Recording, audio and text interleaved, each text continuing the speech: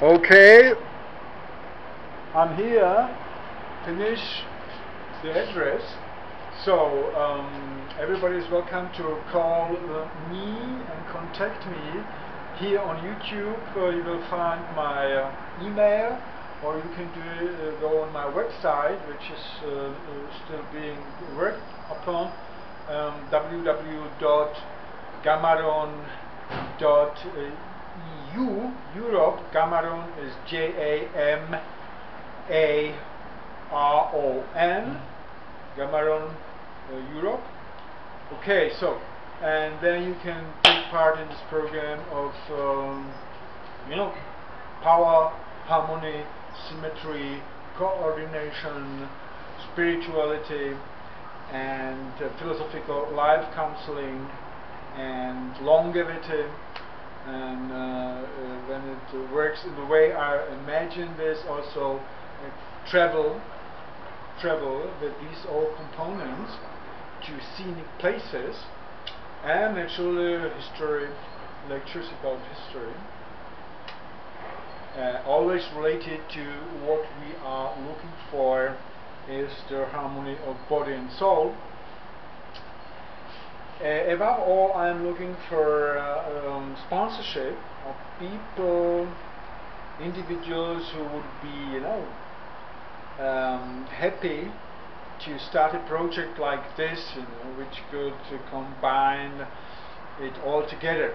Okay, so have a nice day, and ich schließe ab also auch das hier mit dem Wunsch, dass sich Individuen finden, die sowas gut finden, auch für die Zukunft Europas.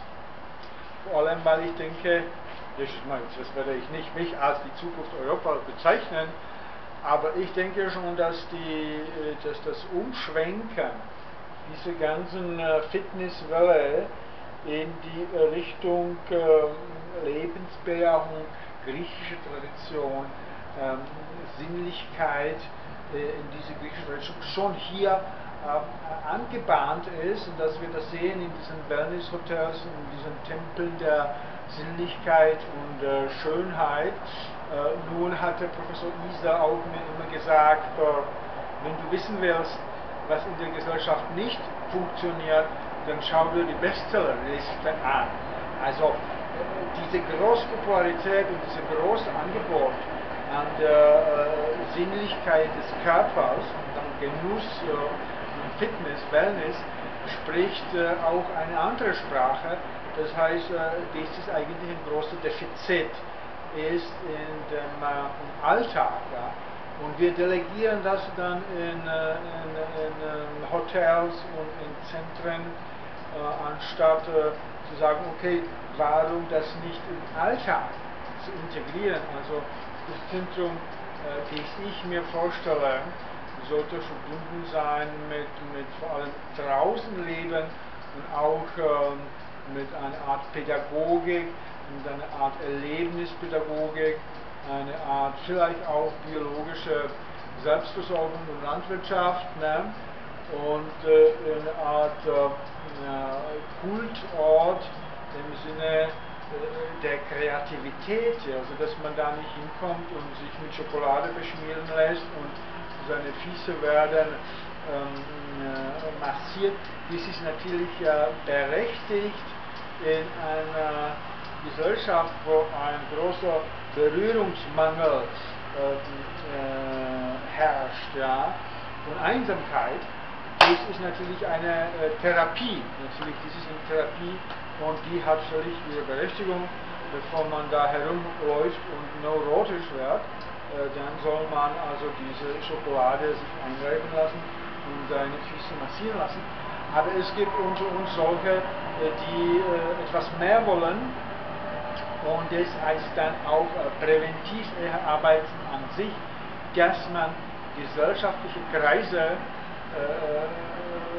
Abläufe und Tauschen und was auch immer dann irgendwann anbahnen kann, wo diese ganze authentische und erfüllte Leben möglich ist, auf allen Ebenen, also glückliche ist auch nicht, authentische und erfüllte und immer neu kreative Familie, Arbeitsstelle, Freundschaft, Gesellschaft und Ökologie und Politik und das Universum und Galaxis und so weiter. Nein, so weit zeigen wir das nicht.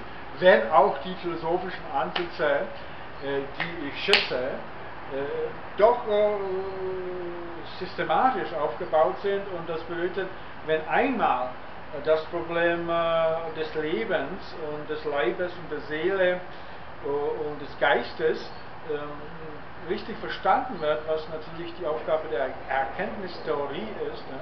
Und wenn das die richtige Frucht trägt in Einzelindividuen, dann ist natürlich eine logische Tendenz, das zu verbreiten auf immer weitere Kreise des gesellschaftlichen und persönlichen Geschehens. Ja. Also, in diesem Sinne suche ich auch Individuen, die das für sich als auch eine Lust empfinden, so an sich zu arbeiten, also im Bereich der Körperlichkeit, seelische Kreativität, Harmonie, Symmetrie, das alles, also bei mir, wie ich sagte, die Besonderheit ist bei mir, dass ich das in den Körper, in den Leib bringen will, so dass das wie bei Nietzsche gesagt wird, was ist der Geist? Geist ist etwas Kleines, Angehängtes am großen Leib. Der große Leib, die Physiologie, die bestimmt. Das war bei Nietzsche bestimmend. Ja. Und dass er sozusagen seine Moral, zum Beispiel, wie er sie die Herrenmoral genannt hatte, die auch negative Komponenten hat, weil er da zu sehr den heroischen Aktionismus betont hat und die weibliche passive Komponente der Hingabe an die elementaren Kräfte hat er ein bisschen vernachlässigt, ja, so dass da müssen wir auch Korrektur bringen mit Ludwig Klages und seine berechtigten Kritik von Nietzsche, ja, in diesem schönen Buch Errungenschaften, psychologische Errungenschaften Nietzsches.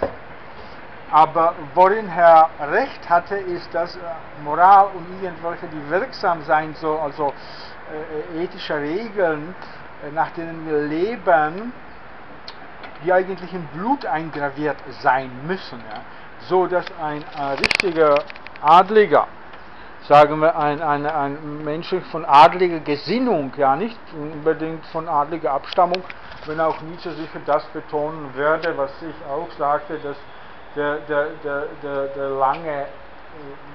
lange Wachstum, das lange Wachstum der Generationen gerade notwendig ist, um Individuen am Ende dieser schöpferischen Pyramide zu haben, die wirklich, aber wirklich ohne Wenn und Aber eine Qualität haben, weil sie in ihnen sich das kapitalisiert hat, potenziert hat, was der ganze Geschlecht gesammelt hat. Na nur, jetzt ist natürlich die Frage dann,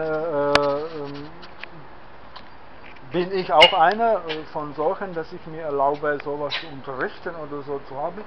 Ich glaube, in gewissem Sinne schon, ja, wenn auch ich durch die geschichtliche Umwälzungen Europas nach dem Zweiten Weltkrieg aus der Bahn geworfen bin. Ich komme muterseits von einem relativ gebildeten und älteren Geschlecht. Der Name war Engeltaler, das Tal der Engel. Und in der Tat, der Großvater war Notar. Es gab da Verbindungen noch kürzlich zu Österreich, zu Wiener Hof. Und es gab, also die sprachen auch Deutsch, und da gab es eben Rechtsanwälte. und Juristen und Notare und auch Künstler schon, und gerade in den letzten Generationen kam es zu solchen verfeinerten Erscheinungen.